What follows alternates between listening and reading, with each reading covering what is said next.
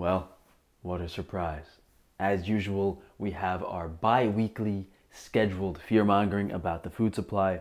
And I guess the main thing to say here is they want people afraid of running out of food. We're gonna starve. But reality is, they're just making it more expensive and limiting access to specific products, mainly animal foods, meat, dairy.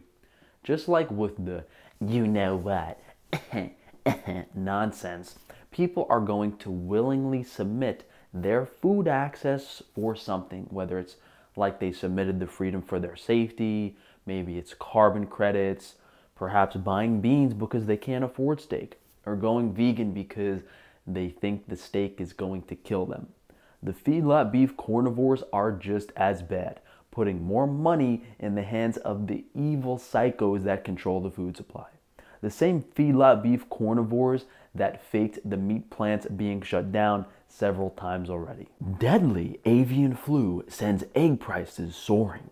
A deadly and highly infectious avian flu is forcing U.S. farmers to kill millions of egg-laying hens, reducing the country's egg supply and driving up prices. On Thursday, retailers paid between $2.80 and $2.89 for a dozen large grade A white eggs in the Midwest.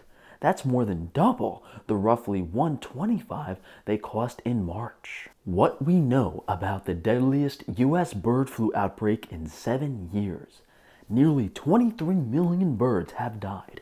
It's the worst U.S. outbreak of the avian flu since 2015, when more than 50 million birds died. The outbreak is driving up consumer prices for eggs and chicken meat that, like many costs, have already been rising due to inflation.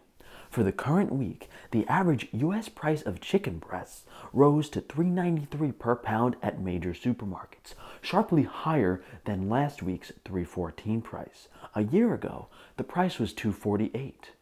Egg prices have also gone up compared to 2021, and breast tenders cost a full dollar more now than they did a year ago, according to the USDA. Now, numbers in the millions sounds bad, but when you find out that Americans consume 22 million chickens per day, you start to wonder why only several days worth of chicken is increasing prices so much. Same with the eggs. Americans consume several hundred million eggs per day.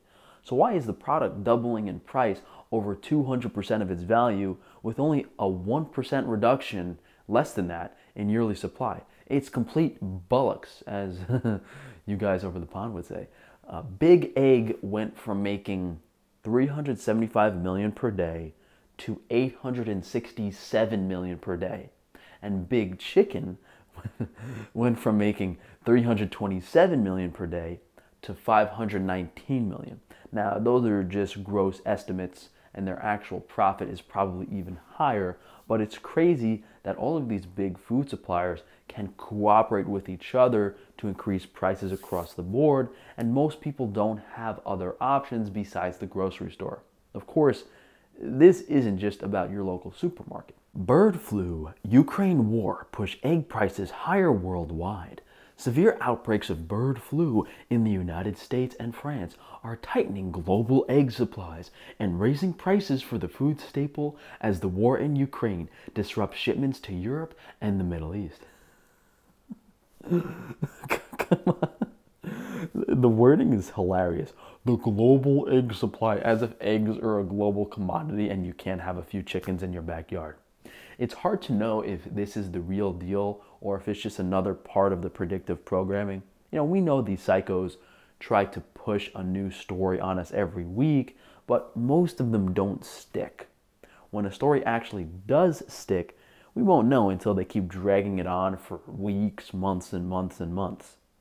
Creating the idea that these supply issues are global problems is making people feel powerless, like they can't actually do anything about it. In recent weeks, farmers have culled 11 million egg-laying hens due to a severe outbreak of avian flu.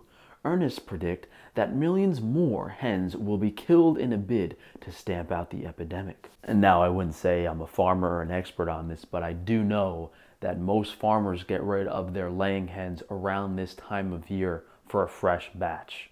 Because they stop laying, they send them off to get killed, whatever. Same thing with certain farmers destroying a certain portion of the vegetable crop, like we were hearing last year, if they get subsidies or if it's not fit for consumption. So I would bet they aren't culling perfectly good laying hens, and even if they are, that number is usually being replaced anyway this time of year. But who knows?